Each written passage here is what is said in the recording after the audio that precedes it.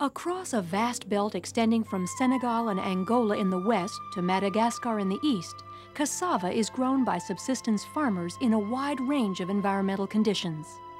Its edible roots are a staple in most of sub-Saharan Africa, providing up to half the daily calories of 200 million people. Because the roots can remain in the ground in edible condition for up to 2 years, the hardy cassava has earned a reputation as the famine reserve plant. In the early 1970s, a crisis came to Central Africa in the form of the cassava mealybug. This tiny pest threatened to destroy as much as 80% of the cassava crop in some areas, making widespread famine a real possibility.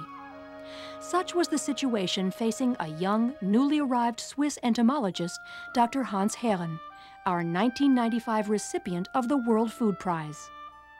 Yes, I think this award is very timely, certainly very unexpected from my end, and I think it's the greatest thing which happened not only to Africa but also to biological control. It shows that this method of controlling pests is very important, can have great success, and the recognition through the prize of this activity is just tremendous.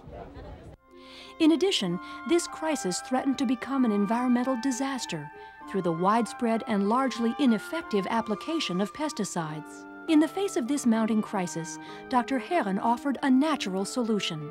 Find the cassava mealybug in its original native habitat, somewhere in the vast area between Southern California and northern Argentina, identify its natural enemies, and then import them to Africa. A biological control program of this magnitude had never before been attempted, but Dr. Herren remained undaunted. The first break came in 1981 when a cassava mealybug was discovered in Paraguay. Several potential predators were then collected and quarantined at a facility in Great Britain.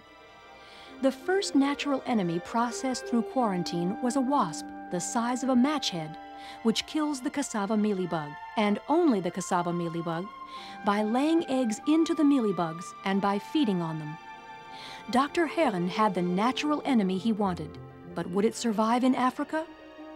The wasps not only survived, but flourished, attacking mealybugs as far as 3 miles away. Dr. Herren next devised a breeding program and a means to distribute the wasps by airplane over the vast infested area. Any lingering doubts about his plan's effectiveness were rapidly dispelled. Within 5 months, wasps in one test area had spread as far as 120 miles. Over the next 7 years, Dr. Herren and his team effectively brought the cassava mealybug under control in 30 countries.